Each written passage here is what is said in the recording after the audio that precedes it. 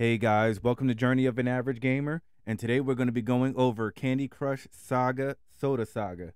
Now, this is going to be a sequel to the Candy Crush Saga series, and this one was actually developed and released by King and released on October 20th of 2014, and this is going to be a puzzle game.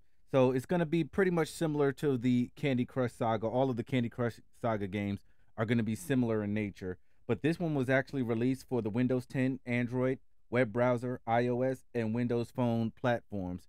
And I'm going to really enjoy this one. Currently, this going to have 10,745 levels over 717 episodes.